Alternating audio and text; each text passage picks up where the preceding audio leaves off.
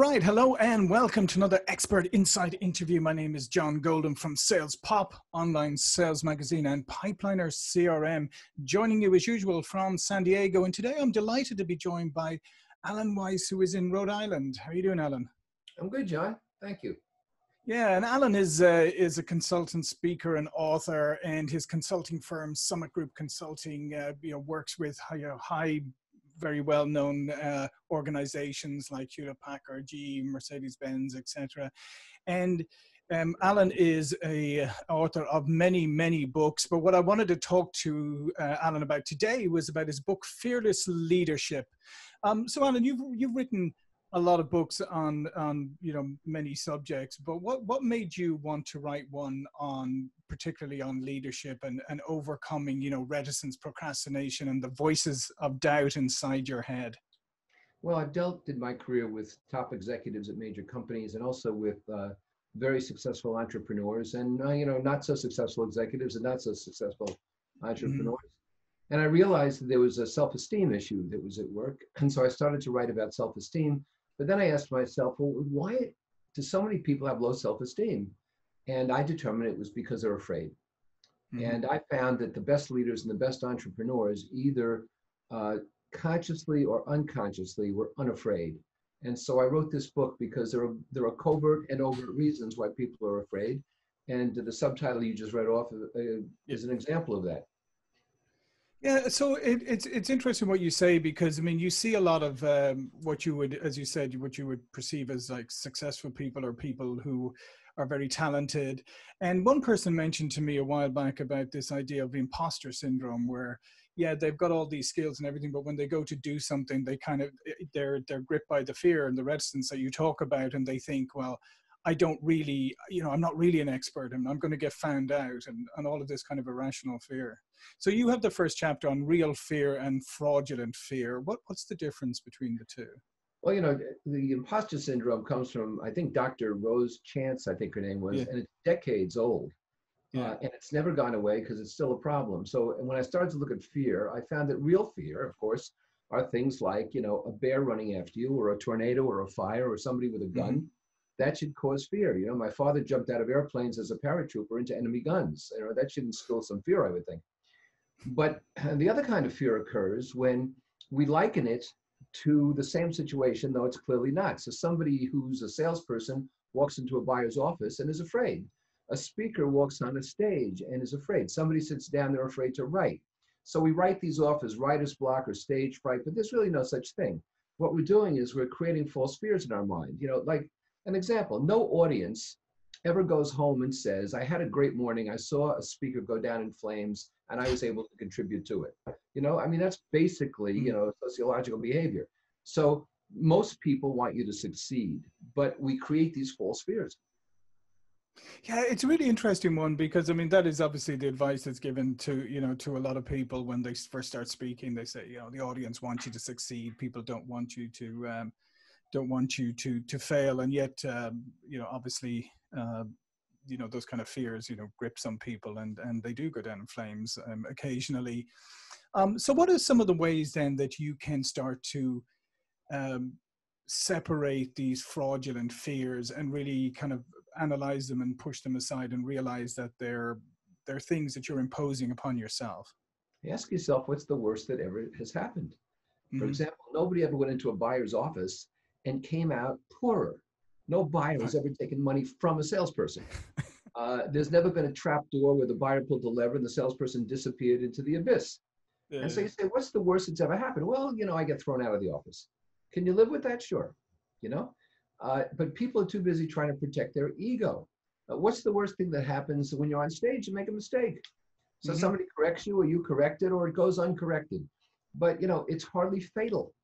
And, I think it was Churchill who said, success is never final and failure is seldom fatal. It's courage that counts. And so I began talking to people about having the courage of their talent. Yeah, because it's very true, because we do kind of build these things up. And then when you, as you say, when you look at them, the consequences are not obviously not catastrophic usually.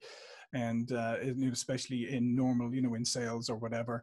But you say there's another chapter you talk about manifestations of fear. And I think this is a really interesting component here, because I don't think we always recognize how our fears manifest themselves in our everyday lives. Well, we tend to not do things or do things for no for no rational reason. When we were kids, we were told not to go into the water for an hour after eating because we'd get cramps and drown. And so, at 58 minutes, we'd be standing on the beach saying, no, another 2 minutes, because if we go in now, we'll get cramps and drown. Well, of course, that was false, because no one had ever walked around, seeing people drown after eating. But even now, the stereotypical example is a kid is afraid that there's a monster under the bed. Yeah. Well, if you can get the kid to look, give the kid a flashlight, there's no monster there. Now, that just means there's no monster there on the nights the kid happened to look. There could have been a monster the nights the kid didn't look. But the fact is, the empirical evidence is, if there were a monster, it never hurt you. And so we have to look at empirical evidence and say, what really hurts us here and what doesn't? And we ignore that because our egos, instead of being in the hold of the ship, safe and protected, are out on the bow, getting battered by wind and rain and everything else. And so we try to protect ourselves by sailing in a safe place. Mm-hmm. And so I think then obviously, part of the thing to look at is whether you take safe options all the time, whether you avoid confronting these things that maybe you're afraid of. Well, that's true. And if you want to look at very practical examples, people who procrastinate are afraid. People who delay getting things done are afraid. And the interesting thing is, they are less afraid of people critiquing them for being late than they are for people possibly critiquing them for providing something that isn't perfect. Now, perfectionism is another kind of fear. Perfectionism kills excellence, and it stops us from moving forward because nothing's perfect. But of course, nothing is ever perfect. So every day we see these kinds of manifestations. And if you look today around in this pandemic world, in this COVID world, you'll see that people who are less fearful, because many of the reactions to this have been just panicked and fearful and not rational. You'll find that people who are not fearful are doing better. They're doing well. And if you look historically, in times of depression and recession and plague and you name it, some of the greatest companies, the greatest innovations, the greatest initiatives have flowered. And so what do you think it is that makes those, what is it about those people who are doing better, who are less afraid? I mean, what characterizes them and separates them from the rest? You understand what the risk-reward ratio is. Taleb in Anti-Fragile called it upside downside, and I've always called it, risk-reward. But we're talking about the exact same thing, and that is, if you take a look at the best that can happen and the worst that can happen, your decision's often made up for you. God, should I put a more expensive proposal together? What's the worst that can happen? The buyer says no. What's the best that can happen? You have another $100,000 in your pocket. And so I would say 97% of the time, something like that, when somebody says, should I do this? And I go through best case, worst case, the answer is do it. But we exaggerate worst case. We exaggerate that people are going to laugh at us, that something will go wrong. And we don't have the wherewithal to say, so what? Yeah. No, it's an interesting thing. And it's also about, we project onto other people and we think that, as you said, I mean, your original point about the speaking in front of an audience, like we imagine that these people are going to start laughing at us or making fun of us or whatever, when we know if we take a step back, we know that that's not reality. That's not. It never happens. I mean, the empirical evidence, it never happens. So why be afraid of it? Exactly. Here's an interesting, you also talk about erasing past fears, and there is, I mean, obviously we carry a lot of psychological baggage with us through life, and sometimes we don't recognize it and we don't recognize where these things come from. So how do you look at maybe some fears from your past that may be holding you back that really, you shouldn't hold on to anymore? I think we have to come to the realization that we all need baggage. There's nothing wrong with having baggage, but the question is who packed it and when did they pack it? And so if our parents packed it, 40 years ago, or our siblings packed it, 20 years ago, that's no good. So we have to pack our own baggage, and we have to constantly repack it for who we want to be tomorrow, right? And the old baggage, you can't just drop on the train because it's still traveling with you at the same speed. So you got to throw it off the train, and risk killing a cow in the countryside. So what?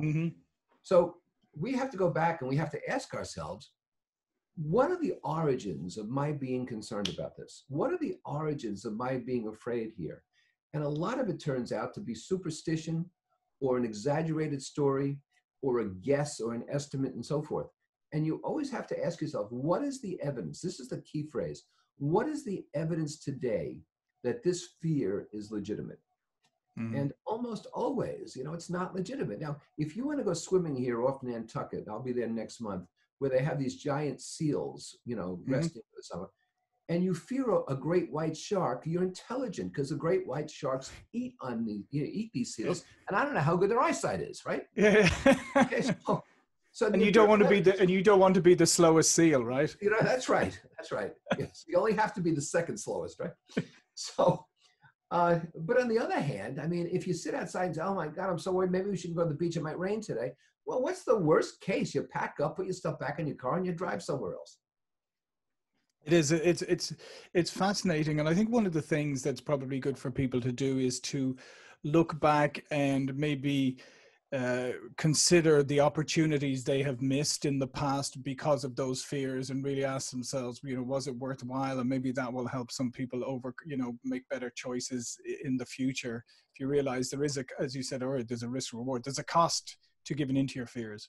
It's absolutely true. And a lot of people won't talk to the CEO of a firm because the person's very powerful and they're very bright and they don't suffer fools gladly.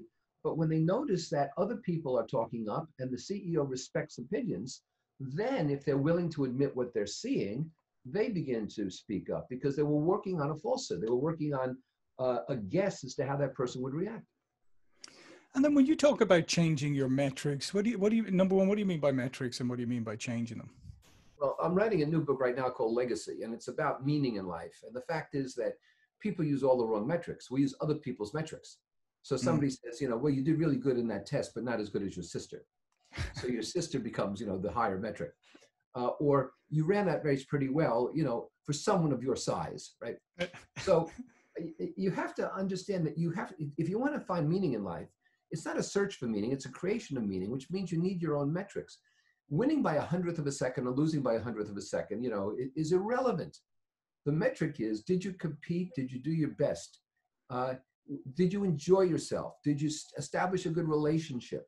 So we have to stop this incessant competition with others. We have to start thinking about what's meaningful to us. But too often, we're told what somebody else's metrics are. I can tell a good coach from a bad one this way. A good coach says, let me tell you some ways that will work for you. A bad coach says, let me tell you how I do it. Mm-hmm. Yeah, no, that's a very good point. And unfortunately, we see that in business all the time, and particularly in sales management, where the idea of sales coaching, people just go back to their high school football coach and think, what did he do? He just shouted at me and told me what to do. Right. And if somebody said to me, look, how do I make it in the consulting profession? And I said, well, write 64 books and have them in 15 languages. That's not very helpful. But if I said, pick a subject, pick 10 categories, which will be your chapters, and start with this, that's doable. Yeah, no, absolutely, 100%. And I also think that, as you said about finding meaning, I mean, we do live in this crazy comparison culture today, and social media has made it worse and everything. And I think, to your point, people have to pull back and figure out what's important to themselves and measure it against themselves. I do a lot of martial arts, and it's a big passion of mine, and that's all about measuring and competing with yourself. It's not about the person beside you. It's not about the person in front of you. It's always about your own development. And I try to bring that into other aspects of my life. But I think that's part of it, is we live in this crazy comparison culture where everybody thinks that they're in competition with everybody now. Well, once a day, I see someone on social media or in an email who has 19 initials after their name, most of which are indecipherable. And the more initials I see, the more suspicious I get. And what they're doing is they're competing for credential. They're competing for credibility. They're competing on the basis of initials. And no one has ever sold me anything or become my colleague based on how many initials they have. It's just stupid.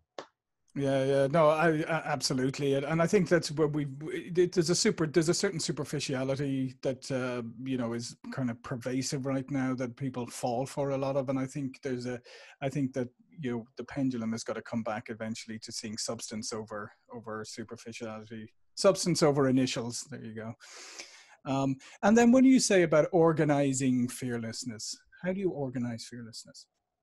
I think you have to lead your life in such a way that you obviously refrain from doing very stupid things, right? A very stupid thing, for example, is racing down the highway at 140 miles an hour. Mhm. Things can happen that you're completely out of your control. A pothole, another driver, who knows what. Mhm. However, you don't refrain from doing things that are largely within your control. So people go out the highway every day and drive at 70 miles an hour, you know, without the greatest distance between them and other cars, but they have some faith that everybody's going to do the right thing. Well, that's a legitimate kind of a faith. You know, we don't have carnage all over the roads every day. In fact, Mhm. auto deaths are down. Interestingly, pedestrian deaths are up because people are walking across crosswalks with things in their ears, staring into a tablet, right? So I think that we have to differentiate between what's reckless and what's prudent risk. And prudent risk should never worry. It should never involve your ego. You know, you should be afraid to break an arm, but you can't break an ego. Yeah, yeah, no, that's very true, and it's funny. It's like that, you know, that concept of actually looking at an organizing and figuring the risk, right, and realizing that everything in life comes with risk, and it comes with consequences, and comes with compromises, but just figure out all of those, and then it's much easier to move forward. That's right. That's right. And I'm a big fan of control. And there's internal control and external control. So external control is the weather and the IRS and things like that. Internal control are the decisions you make, what you do about it. And there's a reciprocity there. But too many of us give up control. And we cede control. And consequently, our lives aren't as meaningful and our lives are much more fearful because we don't use the control that we do have. Yeah, no, it's a good point, and a lot of times we you know, people just kind of outsource their lives to other people, like just give up control of everything, and you know, let life or fate or whatever make all their decisions for them. Well, there's like a Calvinistic predestination. Don't bother making decisions. It's all been decided for you already. And you know, while I admire people who are religious, and I myself am religious, you know, I would never throw up my arms and say, well, there's nothing I can do. It's in God's hands. We all have free will, and Yeah. we better exert that will, or we're going to get tossed around by the tides and the winds. Yeah, no, that I think that's a great analogy to end up in. Okay, so this is Alan Weiss, Fearless Leadership, is the book, and you said you have another book coming out. When is that? Legacy will be out first thing next year, probably January. It's about how you create meaning in your life instead of using other people's meanings. And if you'd like any kind of free material about this, it's on alanweiss.com, ALANWEISS.com. It's free audio, free video, free text. That's fantastic. I think that's I look forward to that. I think it's a timely subject, because I think if there's one thing that's maybe come out of this pandemic is maybe people have had a little bit more time to reflect on their own lives and maybe start to figure out what is meaningful to them, as opposed to, as you say, as opposed to just adopting other people's meanings, which I think a lot of people just go through life in a bit of a fog, doing what they think is expected of them, as opposed to figuring out what their real purpose is. I hope you're right about that. All right. Well, listen, thanks, Alan. I really appreciate your time today. My name is John Golden, SalesPOP Online Sales Magazine and Pipeliner CRM. See you all for another expert interview really soon. Thank you.